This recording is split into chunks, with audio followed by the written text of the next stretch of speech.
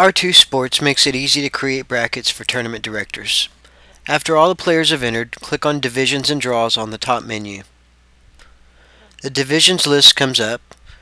Each division starts with the single elimination bracket format. It also shows the number of entries, number of rounds per division, matches, and number of conflicts. There are also some icons next to each division that have different functions. We're going to start with the men's singles open. It has 14 players in it, and we're going to click on the Edit by Seed icon next to that division. On the left side, you'll see next to each player there's little boxes. We can seed the players.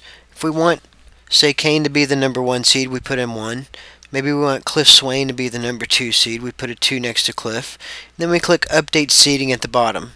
The rest of the seeds will be filled in based on the country, then the state, then the city, and then the club in which they live.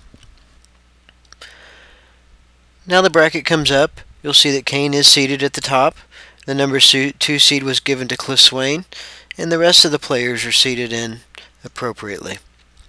Now if we want to change the seeding, we can swap the seeds we could swap a 5 and a 7 and then click Update Seeding on the left side.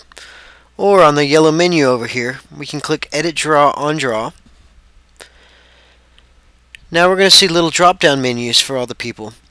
If we want to switch 2 people here, we can switch a name, and then we can switch this person here with the other player. And then at the bottom we scroll down and click Update Draw, and then we'll see that the 2 players are going to be switched on the draw right here. So that's how you seed single elimination brackets. Next we're going to go back to divisions and draws at the top, and we're going to find a division. Let's say the men's singles D, it only has 5 players.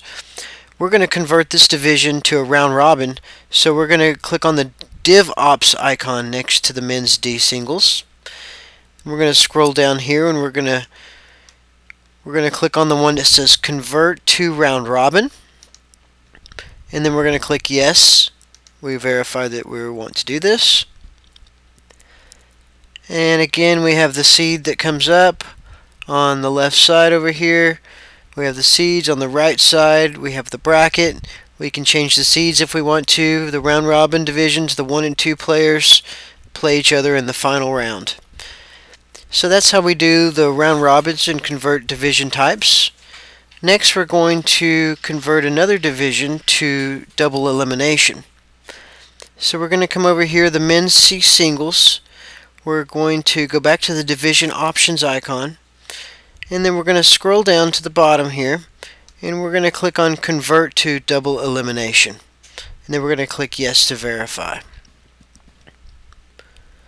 It's going to calculate again, and then the seeds will come up on the left side the same way as before. And then now we have the bracket on the right side.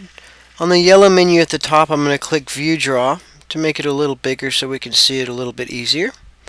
And then we finally have the bracket that comes up, and here's our double elimination bracket. So that explains how you seed brackets.